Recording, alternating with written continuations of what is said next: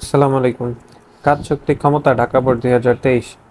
একটি পানিপূর্ণ কুয়ার গভীরতা 15 মিটার ও ব্যাসার্ধ দেওয়া আছে 1 মিটার। কুয়াটি পানি শূন্য করার জন্য 6 হর্স পাওয়ারের একটি পাম্প লাগানো হলো। অর্ধেক পানি ওঠানোর পর পাম্পটি নষ্ট হয়ে গেল। বাকি পানি তোলার জন্য একই ক্ষমতা সম্পন্ন আরও একটি পাম্প লাগানো হলো। গ নাম্বার, প্রথম পাম্পের দ্বারা কৃত কাজ নির্ণয় করতে বলা হয়েছে। গ নাম্বারের ক্ষেত্রে কি বলা আছে? গ বলছে পানিপূর্ণ কুয়ার গভীরতা হচ্ছে 15 মিটার। তো এইটা হচ্ছে একটা কুয়া। এই কুয়ার গভীরতা উপর থেকে নিচ পর্যন্ত কুয়ার গভীরতা হচ্ছে 15 মিটার। 15 মিটার এবং ব্যাসার্ধ দেওয়া আছে 1 মিটার।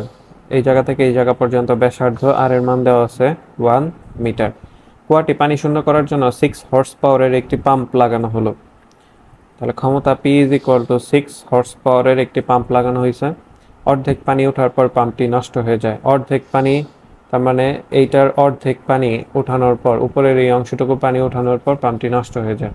তো প্রথম পাম্প দ্বারা কৃতকাজ W, এইটা = আমরা জানি হচ্ছে mgh। এম এর মানটা কি? এম হচ্ছে রো ইন্টু ভি। তো রো আমরা জানি m/v।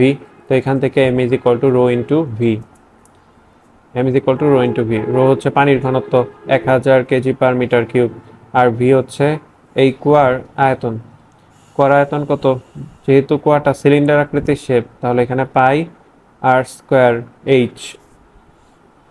1000 ইন্টু পাই আর ব্যাসার্ধের মান হচ্ছে 1। উচ্চতা কত হবে? কুয়াটির কতটুকু অংশ পানি তুলছে? অর্ধেক পানি তুলছে, তাহলে অর্ধেক পানির ভর। তাহলে 15 মিটার হচ্ছে পুরা কুয়ার ক্ষেত্রে হচ্ছে উচ্চতা, কিন্তু আমি পানি তো তুলছি অর্ধেক, তাহলে এখানে আমাদের অর্ধেক উচ্চতা নিতে হবে, মানে 7.5। এইটুকু যদি ক্যালকুলেশন করি এটা পানির ভর আসবে। তাহলে 7.5 ইন্টু পাই ইন্টু 1000, 23,561.94449 বা 95 লিখতে পারি। 95 কেজি এতটুকু পানি উঠাতে হবে। প্রথম পাম্প দ্বারা এতটুকু পানি ওঠানোর পর নষ্ট হয়ে গেছে, তাহলে প্রথম পাম্পের যে কৃতকাজ সেটার জন্য পানির ভর হচ্ছে এত, 23,561.95। জি এর মান 9.8। এখন এইখানে উচ্চতা কি হবে? এই উচ্চতাটা ছিল পানির ভরের জন্য উচ্চতা। এই এইচ এর মানটা হবে হচ্ছে, এইচ প্রাইম ধরলাম, এই এইচ এর মানটা হবে হচ্ছে এতটুকু অংশ পানি উঠানো হয়েছে, তাহলে এতটুকুর অর্ধেক। এটা হচ্ছে আমার থিওরি ভিডিওতে আমি এটা সম্পর্কে ব্যাখ্যা করছি যে এতটুকুর, যেহেতু প্রথম অর্ধেক পানি উঠানো হয়েছে, তাহলে প্রথম উচ্চতা হবে প্রথম অর্ধেকের আবার অর্ধেক। তো 7.5 এর অর্ধেক বা 7.5 ডিভাইড হচ্ছে 2।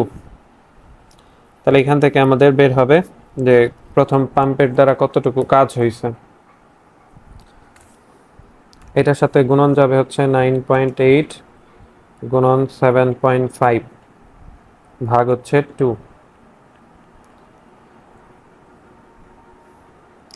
865,901, এটাকে যদি ইএনজিতে চাপ দেই 8.659 বা 8.66 ইন্টু 10⁵ লেখা যায়।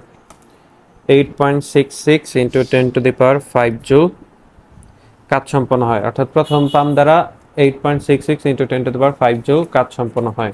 এরপর হচ্ছে ঘ নাম্বার।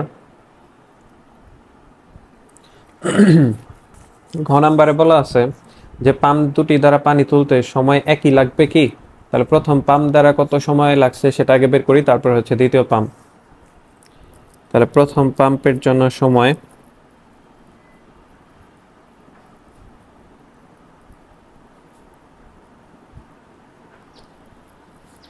P আমরা জানি mgh ডিভাইড হচ্ছে T। T mgh ডিভাইড হচ্ছে P। m এর মান 23,561.95। জি এর মান 9.8। উচ্চতা কত? এখানে এই এইচ এর মান হচ্ছে যে 7.5 এর অর্ধেক। 7.5 এর অর্ধেক হচ্ছে 3.75 ডিভাইড পি। পি এর মান কত? এখানে বলা আছে ক্ষমতা 6 horse power. 1 horse power 746 watt, তাহলে 6 হর্স পাওয়ার হচ্ছে 6 ইন্টু 700 46। এটাকে যদি এখন আমরা ক্যালকুলেশন করি,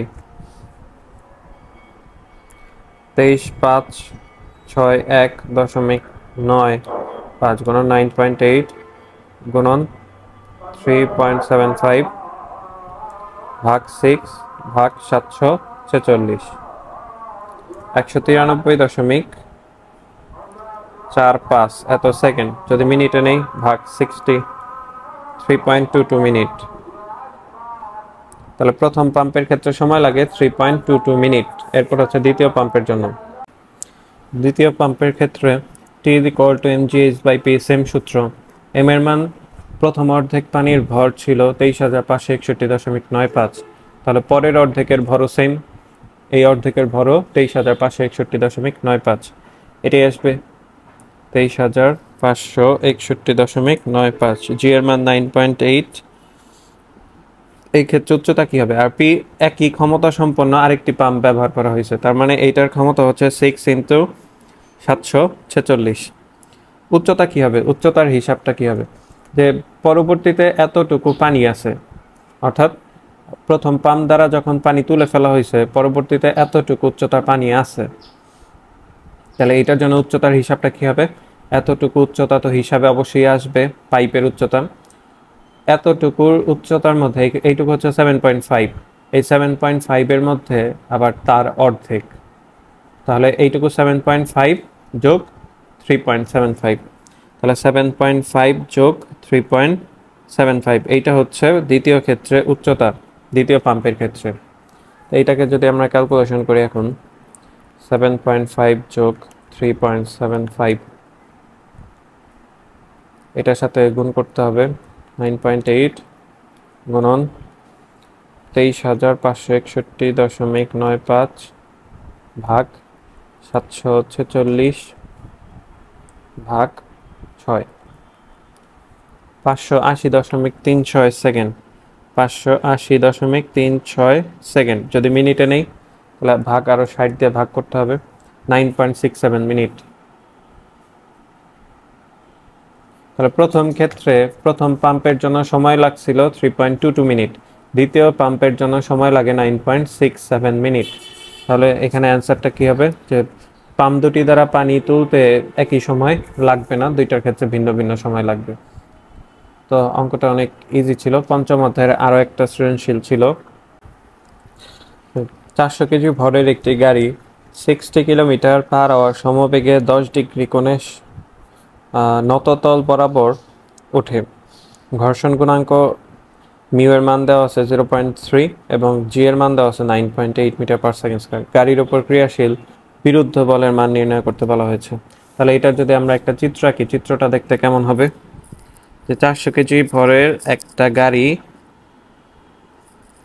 10 ডিগ্রি অ্যাঙ্গেল কোণ করে নততল বরাবর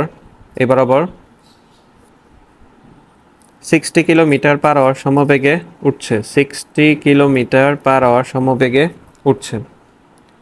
গাড়ির উপর ক্রিয়াশীল বিরুদ্ধ বলের মান নির্ণয় করতে হবে। এইটা যদি গাড়িটা হয়, তাহলে এই গাড়িটা যখন উপরের দিকে উঠবে তখন তার বিপরীতে দুইটা বল কাজ করে, একটা হচ্ছে ঘর্ষণ বল, আবার এইটা নিচের দিকে যে উপাংশটা আছে সেই উপাংশটা কি হবে? যদি চিত্রটা আরেকবার আঁকি, গাড়িটা এই বরাবর উঠতেছে, গাড়িটার ওজন কাজ করতেছে নিচের দিকে mg, এই কোণটা হচ্ছে থিটা। যখন এইটা হচ্ছে গাড়িটার আগে কেমন ছিল? এমন ছিল, নিচের দিকে কাজ করতেছিল mg। যখন এটাকে থিটা ডিগ্রি অ্যাঙ্গেলে উপর করা হয়েছে, বা ধরলাম একটা ব্রিজের উপর দিয়ে যখন এইভাবে গাড়িটা যাবে, ওজন তো নিচের দিকেই কাজ করবে, তাহলে এই পথটা কত ডিগ্রি অ্যাঙ্গেলে বেঁকে যাবে? অর্থাৎ এই কোণের মানটাও হবে সেই থিটা, মানে 10 ডিগ্রি। তাহলে এই দিকে তার কাজ করতেছে প্রতিক্রিয়া বল আর এই বরাবর উপাংশ mg cos থিটা, আর এই বরাবর একটা উপাংশ কাজ করে, সেটা হচ্ছে mg sin থিটা। তাহলে গ নাম্বারটা কি হবে?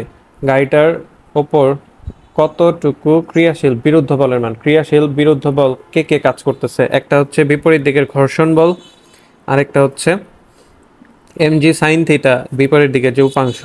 তাহলে বিরুদ্ধ বল F, একটা হচ্ছে mg sin থিটা, আরেকটা হচ্ছে Fk বা ঘর্ষণ বল। mg sin theta plus F কে এর মান কত হবে? এফ কে হবে মিউ কে ইন্টু আর কস থিটা বা মিউ কে ইন্টু আর। mg sin theta plus mu কে ইন্টু আর এর পরিবর্তে লেখা যায় mg cos থিটা, কারণ এইখানে আর প্রতিক্রিয়া বল উপরের দিকে বরাবর mg cos থিটা কাজ করতেছে, তাহলে r is equal to mg cos theta লেখা যায় এখানে, r is equal to mg cos theta. এখন মানগুলো যদি আমরা বসাই দিই, m কমন নিতে পারি, mg sin theta plus mu কে ইন্টু cos থিটা। m এর মান, গাড়িটির ভর হচ্ছে 400 কেজি, 400 কেজি ভরের গাড়ি, 400 গুণন জি এর মান 9.8 ইন্টু সাইন থিটার মান হচ্ছে 10 প্লাস মিউকের মান দেওয়া হচ্ছে 0.3 ইন্টু কস 10। এটাকে যদি এখন আমরা ক্যালকুলেশন করি তাহলে 400 গুণন 9.8, এটার সাথে গুণন হবে সাইন 10 যোগ 0.3 ইন্টু কস 10, 1838.83, 1838.83 এত নিউটন। তাহলে এত নিউটন বল বিরুদ্ধে ক্রিয়া করতেছে। এই গাড়িটা যখন উপরের দিকে উঠছিল তার বিপরীতে 1838.83 নিউটন বল কাজ করছিল। ঘ নাম্বার বলা আছে যে গাড়িটির ইঞ্জিনের ক্ষমতা কত হলে গাড়িটি সমবেগে না চলে বরং ত্বরণ প্রাপ্ত হবে। ঘ নাম্বার বল গাড়িটি সমবেগে চলছিল 60 কিলোমিটার পার আওয়ার সমবেগে চলছিল, তাই এই সমবেগে চলার জন্যই তার ক্ষমতা কত সেটা আমরা বের করব। তারপর হচ্ছে এটা আমরা ব্যাখ্যা করছি। তো এইটা হচ্ছে বিরুদ্ধ বল, এফ এর মান গ হতে প্রাপ্ত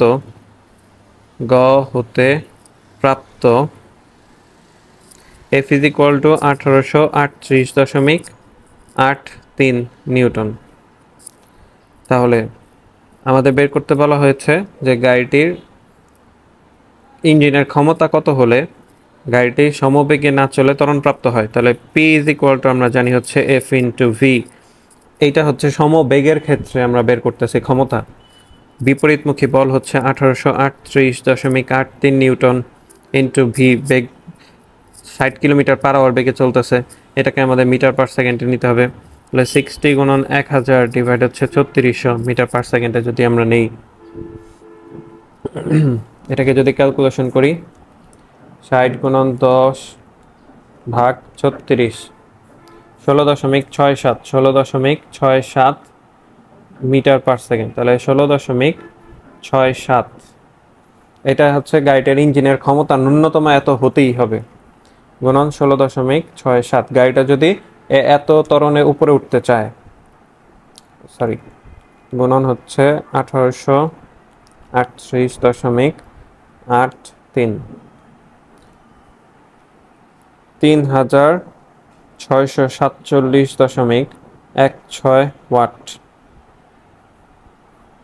অর্থাৎ গাড়িটার ক্ষমতা হতে হবে 3647.16 ওয়াট। গাড়িটা যদি 16.67 মিটার পার সেকেন্ড বা 60 কিলোমিটার পার আওয়ার বেগে এই ঢাল রাস্তা দিয়ে উপরে উঠতে চায় তাহলে তার ক্ষমতা হতে হবে এত। এখন এটা তো সমবেগের ক্ষেত্রে ছিল, এন্ড ক্ষমতা যদি আমরা এখান থেকে চেঞ্জ করি যে 30,647.16 ওয়াট না রেখে তার থেকে কিছুটা কম অথবা তার থেকে যদি বেশি করি তাহলে হচ্ছে আমাদের এখান থেকে একটা ত্বরণের মান পাওয়া যাবে। এটা তো সমবেগের জন্য আমরা বের করলাম যে ক্ষমতা এত হতে হবে। তাহলে গাড়িটির ইঞ্জিনের ক্ষমতা এখানে কত ত্বরণ প্রাপ্ত হবে এটার কথা বলা নাই, যদি বলা থাকতো তাহলে সেটা বের করা যেত। গাড়িটির ইঞ্জিনের ক্ষমতা 30,647.16 ওয়াট অপেক্ষা কম বা বেশি হলে